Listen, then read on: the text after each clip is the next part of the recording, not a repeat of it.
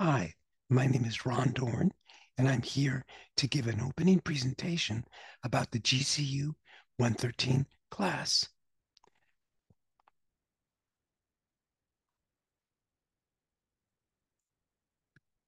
This is the basic presentation about GCU 113 that introduces American institutions, integrating geography, government, history, and economic perspectives.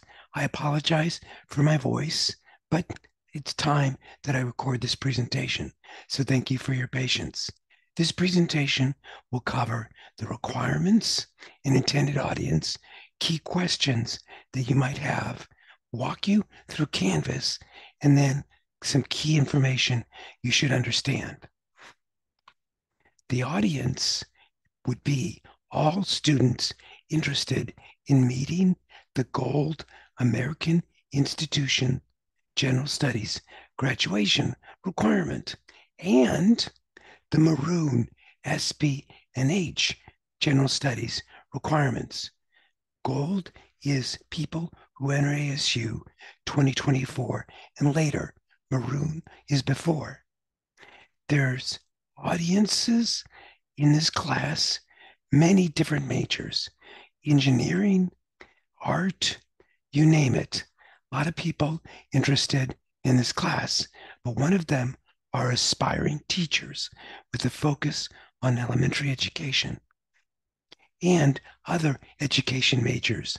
The reason why sometimes you'll hear discussions about education majors is that this course not only meets general studies, but their constitution's requirement for teacher certification. There's nothing to buy. All materials are links, either hyperlinks or PDF files. A key question I am sometimes asked is that someone is trying to access a lecture and they're gasped for a login. They try their ASU Right ID and it doesn't work, and they email me. The class login for presentations and accessing some material behind a firewall is GCU 600 and the password Gaia. Another key question is how you are graded. This class uses a very unusual grading system. It is not percentage where you score an average or start with an A and see your grade go down. Most classes use percentages, and I think that punishes you. This class uses accrual grading, where everything you do correctly gets you further, like in video games. Challenge by challenge, you accrue points and help your grade grow. But there's a warning. I cannot stop Canvas from posting percentage information. So students that don't pay attention to this presentation freak because they see a percentage information and think that it relates to their grades. It does not, only the points you see. So there are two general types of assignments: little quizzes, where you complete the quizzes in modules based on lectures and readings, and points only accumulate. Points establish your grade, and you can stop when you like your grade based upon the point scale you see in the syllabus. And these quizzes and presentations are broken down into the 5 units you see. So, common question is, can I stop if I'm happy with my grade? Yes.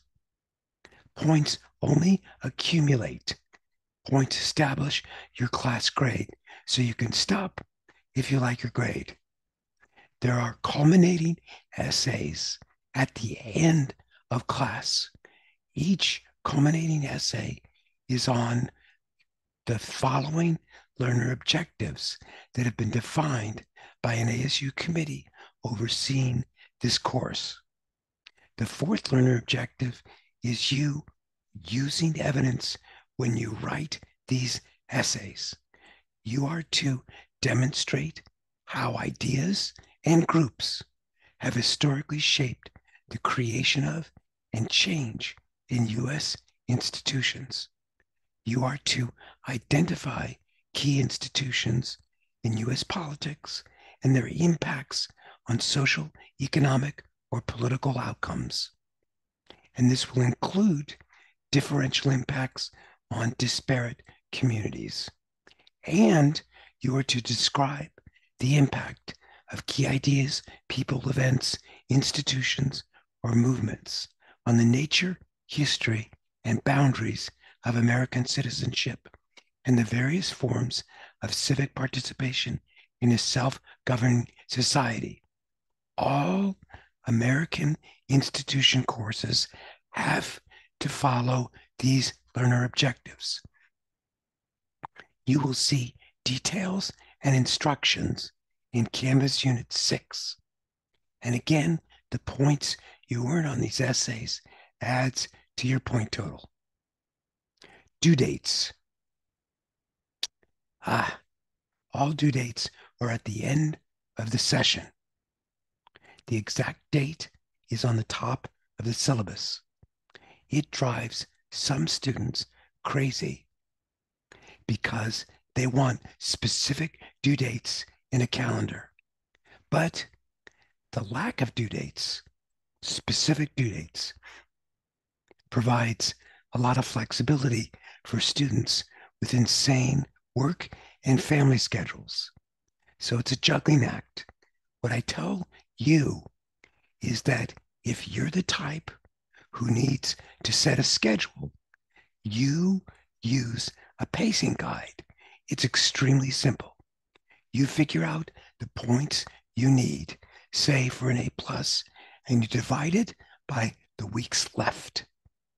And that is your guide to pace yourself. Look, I don't want you to get behind. It's the number one way to fail a class. Okay, so let me walk you through Canvas. There are 5 units with lots of quizzes, and the 6th unit is the culminating essays. So when you expand Unit 1, you see readings and lectures, a page at the top. This top page in all of the units is where you find the lectures and the readings. What follows are the quizzes. You get the lecture links on the top page, and you get the quizzes below.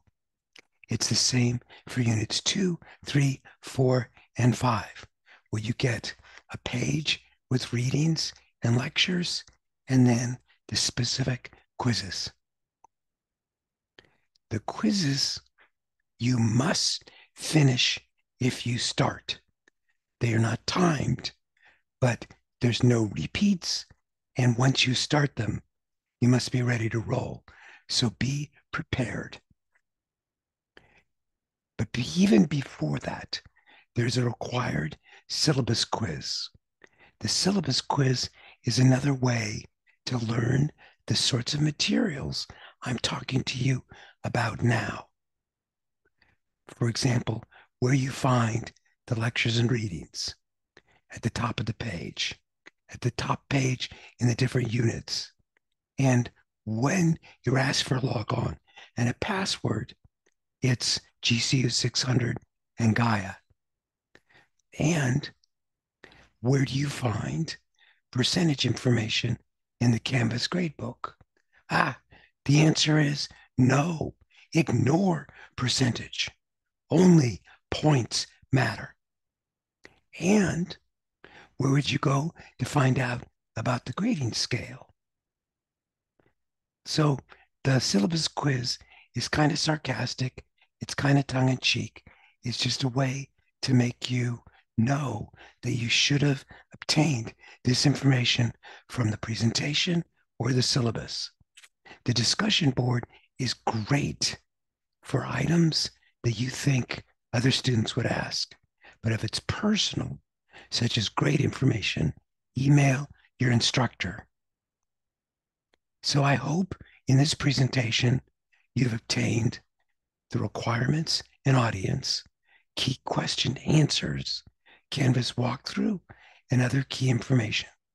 Thank you for your patience. And again, I apologize for my voice, but I need to record this before the class starts.